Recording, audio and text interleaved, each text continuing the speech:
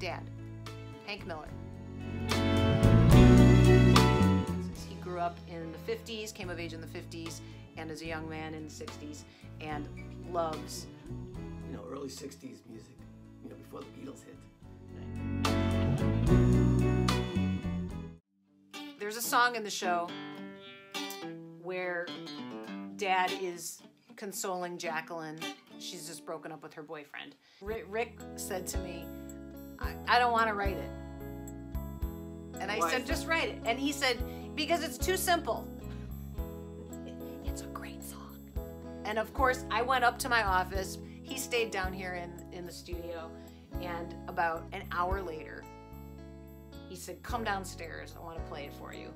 Every single time the song has been right, I call it the goosebump factor.